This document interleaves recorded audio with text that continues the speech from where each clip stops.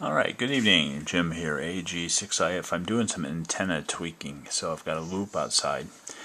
And I'm shortening it up just a smidge. I'm trying to make the resonant frequency a little bit higher. The resonance, where it crosses the center line here, this is an AIM 4170 display here.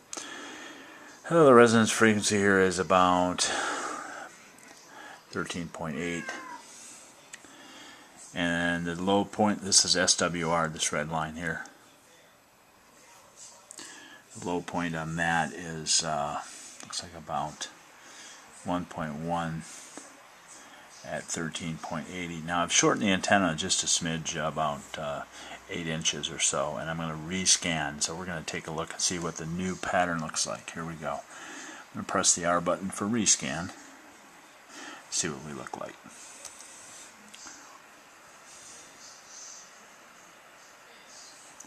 Okay, so the new line came in.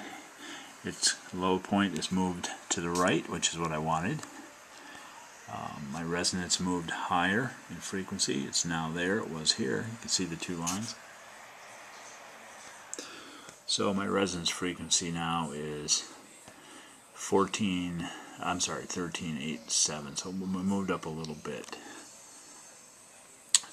So what I want to do is make this antenna resonant on the PSK31 frequency of 14.070. So I have to shorten the antenna up a little bit more.